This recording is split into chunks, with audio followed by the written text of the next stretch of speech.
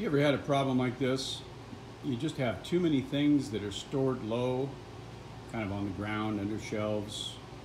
Sometimes they're heavy. You don't want to put them on a shelf, but you still need to slide them in and out from where they are from time to time. Well, there's an easy solution to this.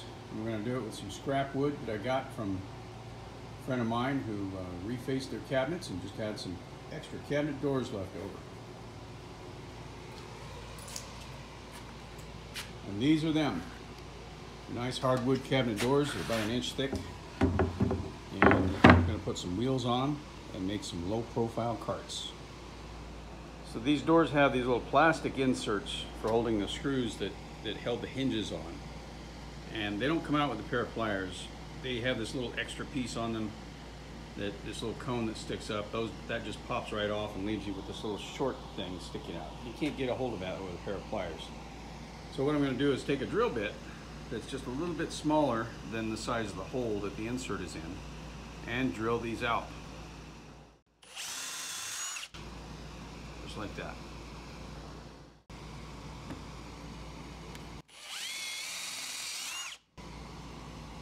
And there's another one. Well, with all the inserts drilled out, my next step is to lay out the wheels. Where are the wheels going to go? How are they going to fit? I want them kind of like that. Certainly don't want them like that. I don't get a screw in the one hole. So they're all going to go kind of like that. That's how they'll be oriented along the corner. Just like that. Just like that. And this one's a little different because there's the handle. But I think we got enough meat. We can just go right there. So that's what it's going to look like. Just like that. So the way I'm going to attach these wheels is with these little sheet metal screws. And they're kind of nice. They have their own little drill bit on them, self-tapping. And they've got just a little bit of thread on them. There's not much there, but it's going to be enough to hold these wheels on. There's not going to be any pressure trying to pull these wheels off. It's going to all be downward force. And these screws are going to pretty much just be pegs holding the wheels to the wood. And I think that's going to work out just fine. So I'm going to use an impact driver to run these screws in. Get them pretty well centered in the hole.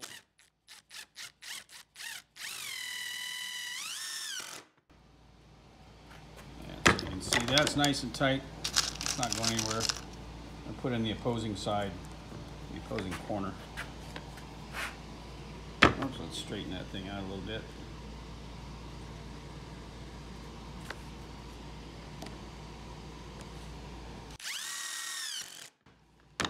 All right, not going anywhere.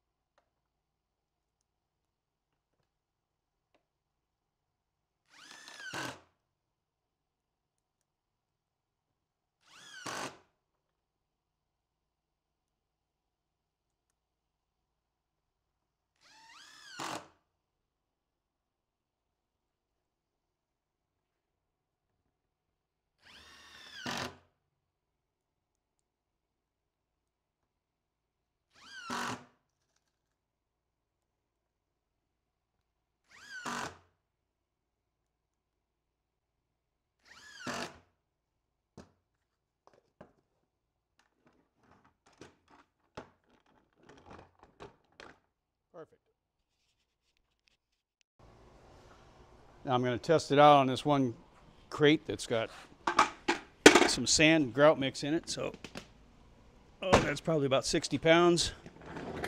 And that's perfect. That'll do. Now I just like to use what kind of stuff I have laying around the shop. And for this other one, I don't have any of those flat mounted wheels left. So instead of going to the store and buying more of those, I'm just going to use these. And I'm just going to drill a hole and put them right there in the corner. Probably 1.25 inches or so in from each side.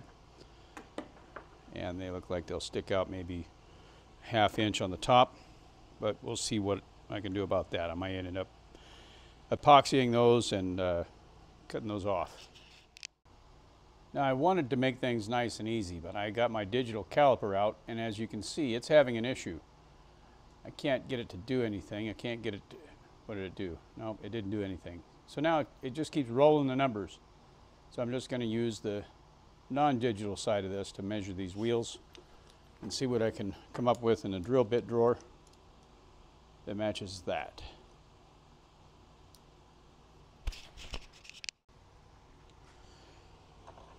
So I came up with this drill bit that's just a little bit bigger, just a tiny bit bigger, and that's exactly what I need so I can epoxy these in. But I'm going to give this a shot, see how it comes out. I'm going to lay out these holes with a square so we can get them all in the same spot. So this looks like 1.25 inches. Right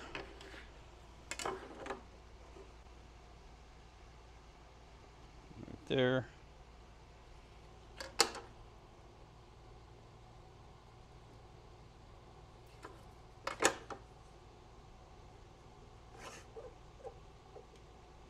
Right there.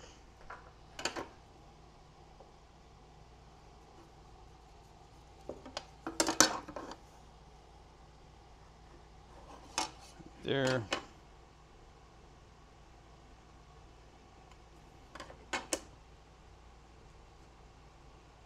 Right there. Okay, I like that.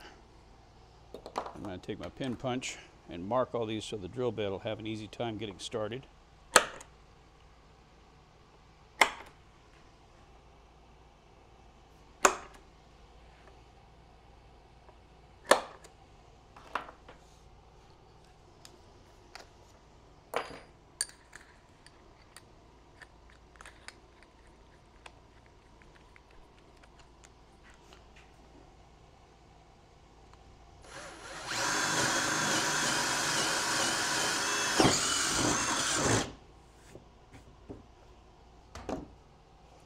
Test fit.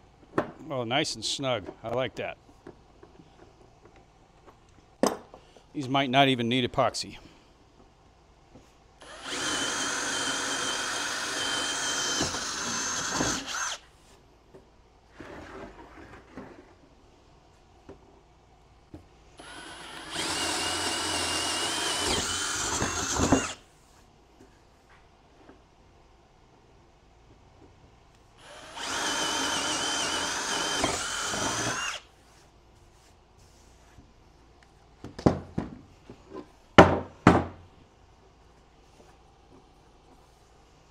Okay, not a whole lot of tear out on the other side, so I'm just going to leave that how it is.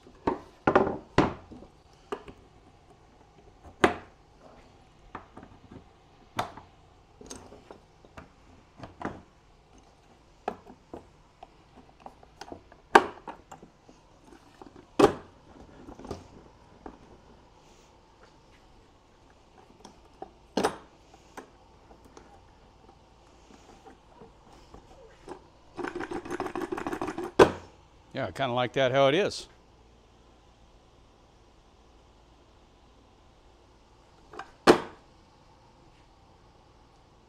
So let's see. One of these containers fits on there nicely.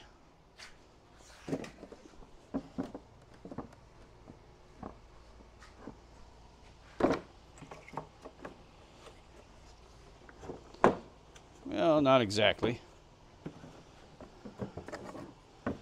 But that's okay. So I think I can just put a couple of pieces of 3/4 plywood in there like that, and it should work just fine. And I don't need any kind of a solid connection for these, so I'll just tack them down. And those didn't go all the way through. They're in there good. So I think we're done.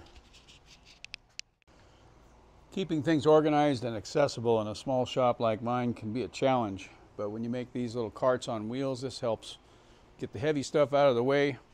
Anything that you're going to store down low just rolls right out of sight. Piece of cake. Hey, thanks for watching my video. And if this gave you any good ideas, give it a thumbs up and subscribe to my channel to see what else I've got going on. I'm always working on something. Thanks and have a great day.